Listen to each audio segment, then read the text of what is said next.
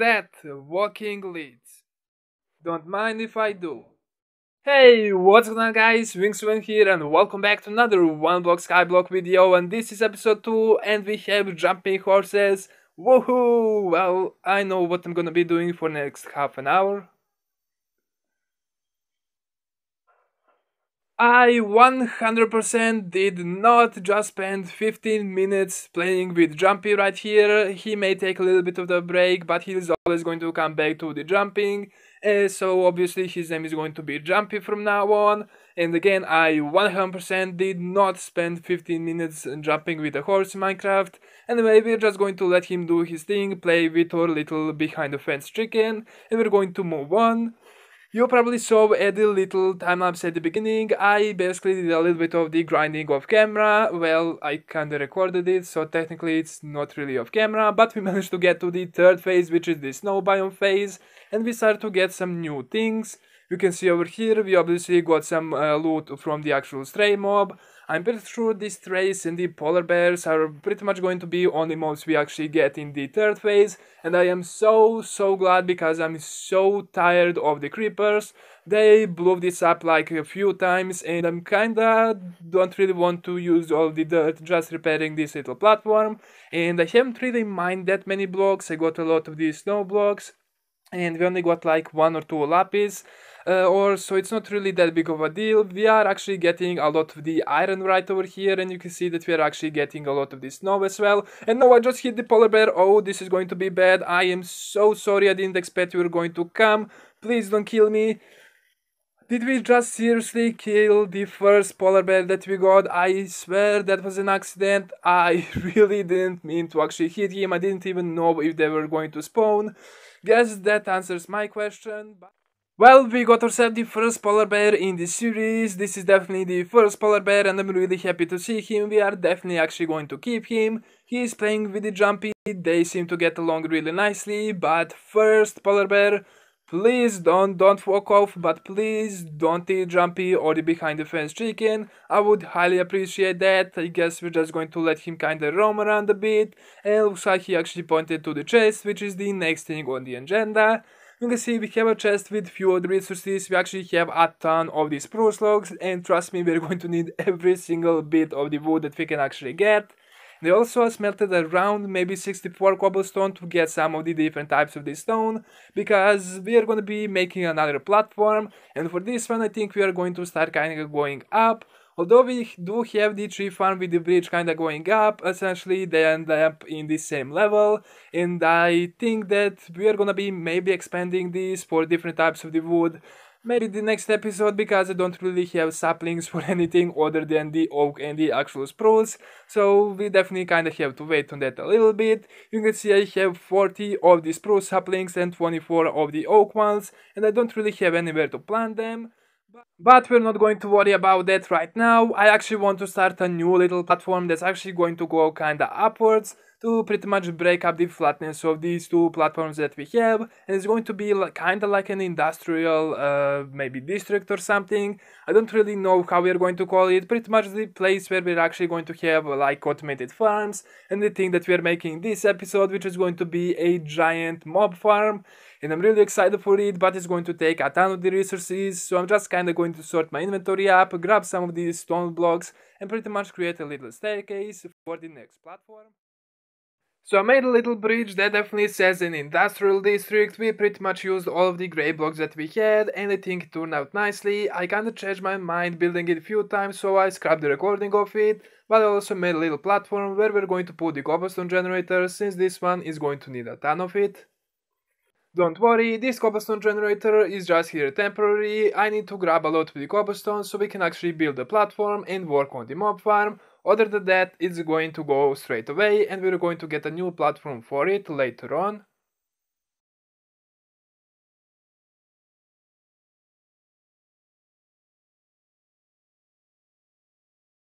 So the actual construction of the platform began, but this circle is maybe like 13 or 15 blocks in diameter, and I actually changed my mind.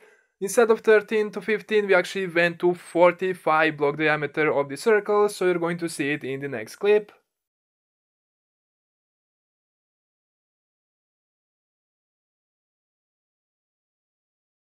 The main reason that I actually want to go bigger with the platform is because it looked a lot cooler and because we actually need a lot more space for the decoration of the mob farm. That's pretty much gonna be happening in the next episode, I believe. So instead of 15 block radius, we have a 45. That's definitely going to give us a ton more space to work with.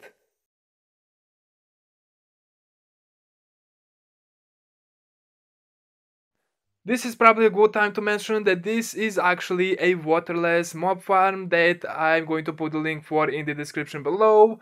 I pretty much saw this and I thought it was perfect little mob farm for a Skyblock, so hopefully you guys are going to like it. Although this mob farm is really massive and it requires a ton of resources, it's actually really simple to make even in survival. One thing I would tell you is to grab 24 ladders in advance, just so you don't need to actually count any blocks. This is the first platform, so we're just going to construct a wall and move to the next layers. That's layer 1 down and we need to move on to the second one.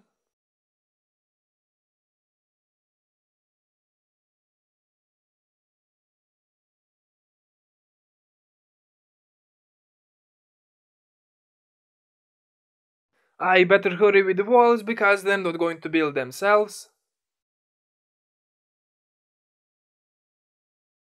2 layers down and 2 to go.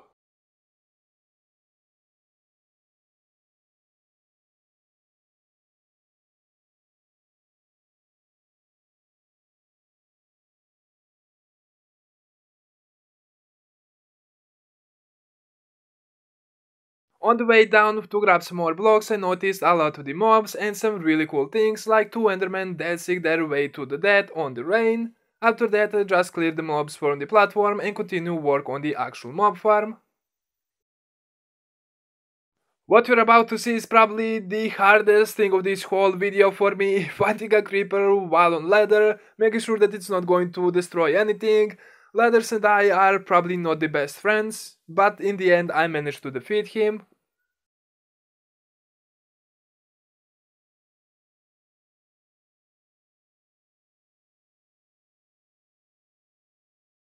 That creeper situation was definitely stressful, but we're moving to the construction of the third layer. We have one more after this. You can see we have a 2 block spawn radius for the mobs, and we have 3 block high walls over here, and you're going to see why later on.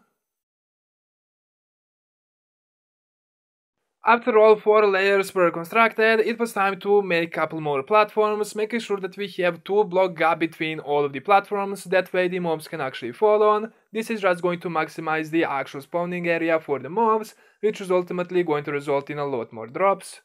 I was actually hoping for more mob drops, guess beggars can't be choosers.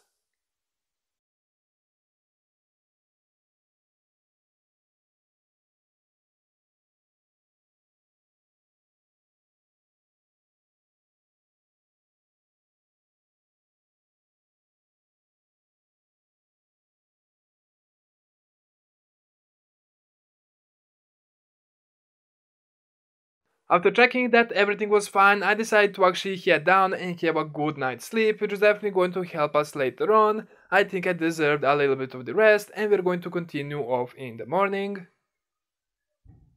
Behold, the mob farm! Seriously?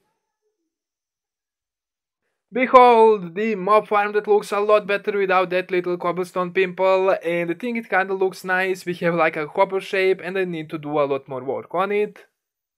If you were wondering how this mob farm works without water, well, it's pretty simple. We're going to use a ton of buttons. The mobs actually see the buttons same way as they see the actual trapdoors, as a full block, and if you actually flip them, they're just going to go straight down. So instead of the actual trapdoors that use a lot more resources, I'm using the buttons for these, and they're just going to think it's a full block and eventually just kinda gradually make their way down, even if they spawn on the top platform, and they're going to fall straight to this little hole where at the bottom we can collect the drops or kill any mobs that survived using a little bit of the armor if they actually spawn with it.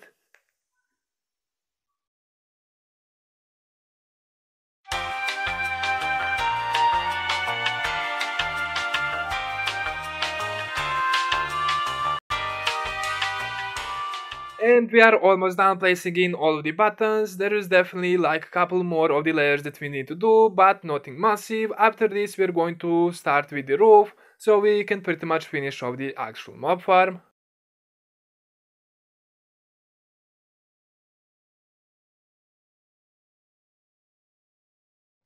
After another check to make sure that I placed the buttons correctly and that I didn't miss any spots, we can finally move on to the roof.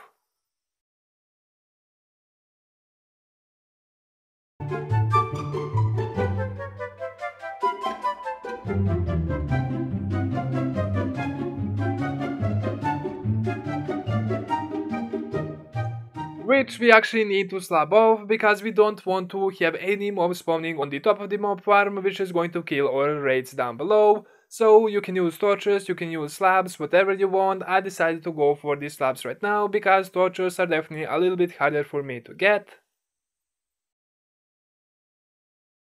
And the final thing we need to do for this mob farm is actually install the trapdoors over here where the mobs are actually gonna be dropping. In case that any of them actually survive, they're not gonna be able to kill us, but we're gonna be able to collect every single drop just by opening the trapdoors and walking in, which is pretty much perfect.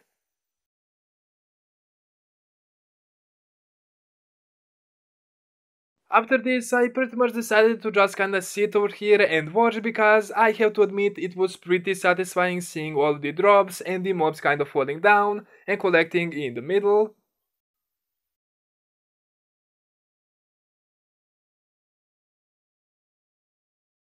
I definitely need to do something about these trapdoors. I think I kinda place them in the wrong order. We should be able to access the middle from three sides. Right now I kinda did it wrong way around, so I'm definitely going to fix that. But the mob farm is actually working surprisingly well. I didn't know that the raids are going to be this good. And we also got ourselves some new clothes, finishing the full set of armor. And I think it looks pretty nice if I do say so myself.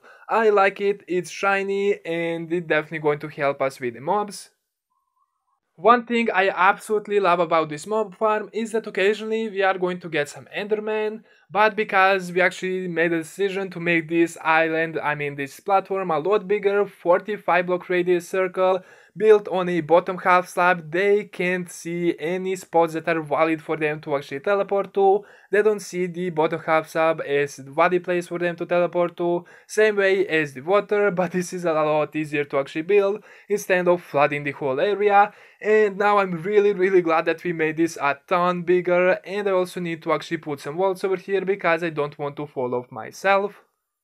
After smelting a little bit of cobblestone, we actually got just about 2 stacks of these stone brick walls, which actually wasn't enough. I kinda ran out halfway through, so I had to actually rebuild the actual cobblestone generated 3000 one more time since I ran out of cobblestone pretty much, making sure that this platform is going to be big enough for the mob farm.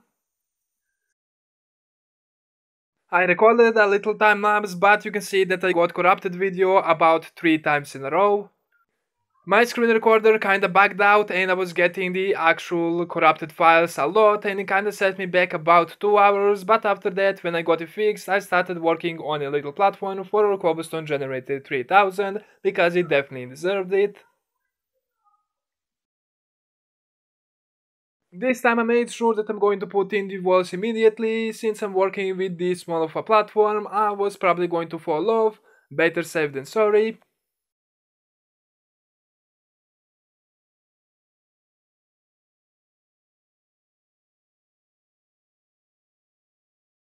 Few decoration changes later, we ended up with a nice looking platform. I'm just going to add some torches because I don't want any mobs to spawn over here and limit our little mob farm in the back, and it's definitely going to be nice in the nighttime if we are actually working getting some cobblestone.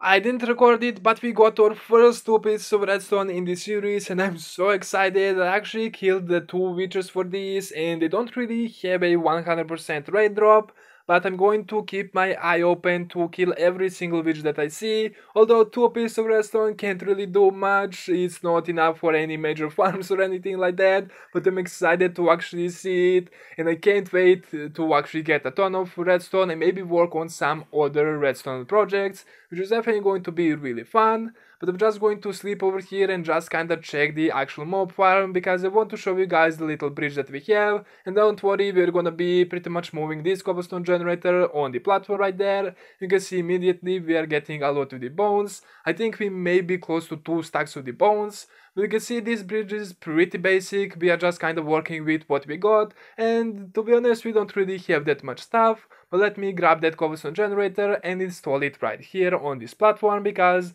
it took a long time to actually make the platform.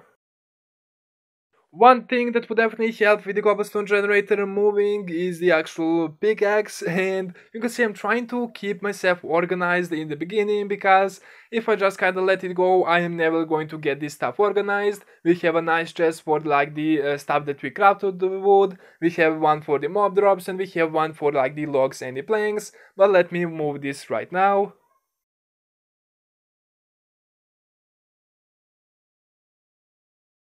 Guess I need to use some polished bird poop for this splash of color, because this build is really grey and it's kinda messing with my eyes.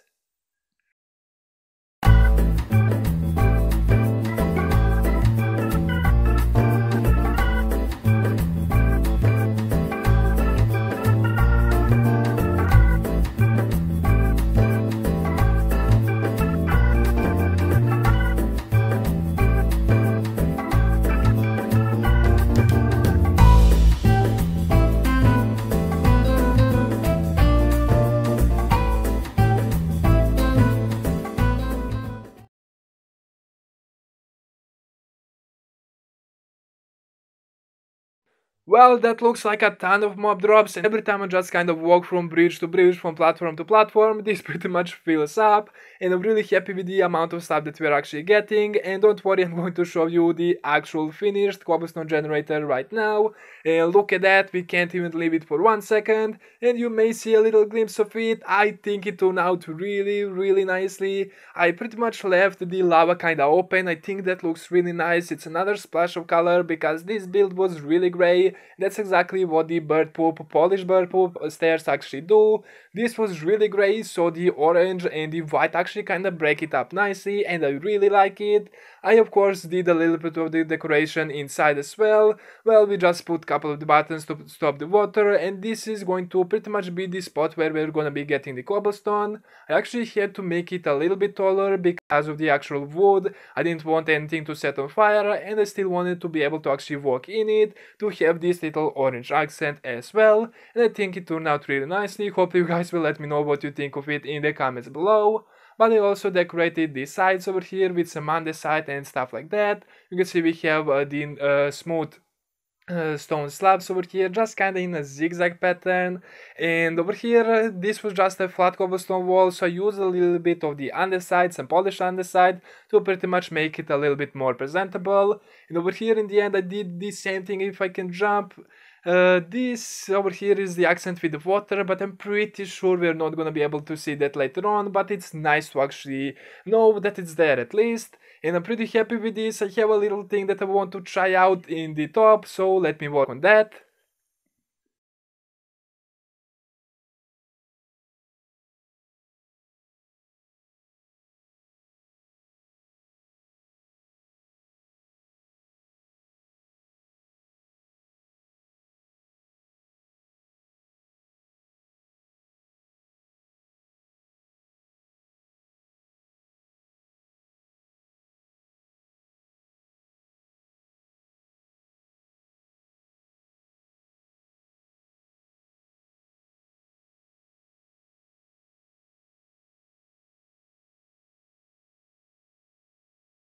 And I present you the Quabblegen 3000. Let me know in the comments which font you actually like better, this one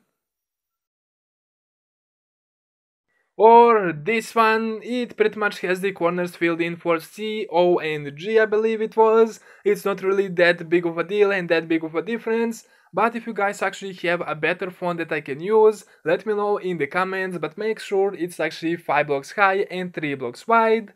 If you guys actually have like a picture or something, I'm pretty sure you can link it with some sites in the comments. or if you want to actually ping me on the Twitter, you can go in the description below and you're going to have the link for my Twitter where you can send me some pictures. But I absolutely love this sign, I love how it turned out, and I'm thinking that maybe we actually want to pretty much mark every single build that we do, because that sign is going to be visible from absolutely everywhere. And don't worry, we're going to be taking care of this platform, that it's not just going to stay as cobblestone, and of course we're going to take care of the actual mob farm later on. But I absolutely love that sign, as I said. Hopefully you guys like this. I might put a poll on the screen if you actually don't get any new font suggestions, so you guys can vote on this one or the previous one that we had. Although again, it's not really that big of a difference, it looks absolutely amazing and I absolutely love this. I guess I'm going to spend a little bit of time mining. Doesn't this look fancy? We are all covered in shiny gold. I got some skeletons and a couple of the zombies that drop this armor. Although it's broken, it looks really nice. I am honestly trying to stay organized, but it's sometimes actually hard. You can see we have a ton of the dirt, and this is pretty much our like nature kind of chest. And over here we have a lot of the mob drops. We almost have 2.5 stacks of bones, which is pretty crazy. I'm actually going to move this chest as well, because we are kinda almost done with the mob farm. Well, we have the actual functional part installed, and I can't wait to actually decorate the mob farm. I think it's going to look absolutely amazing. But right now I kind of want to dig a bit more and maybe get into the next phases. And what is that guy doing up there? Those wandering traders spawning in the most random spots ever. I mean, who spawns on top of a tree? I guess maybe someone like me, a bird would. But I spent a bit more time mining over here to pretty much get to the next phase. And I got a really surprising chest, which is going to help us a ton. And you're going to see it right now. Just look at this chest, we got a pumpkin, a ton of bones. We kinda don't really need all of the bones since we have a mob farm, but the iron is highly appreciated. 13 iron, we may even be able to fully automate the mob farm.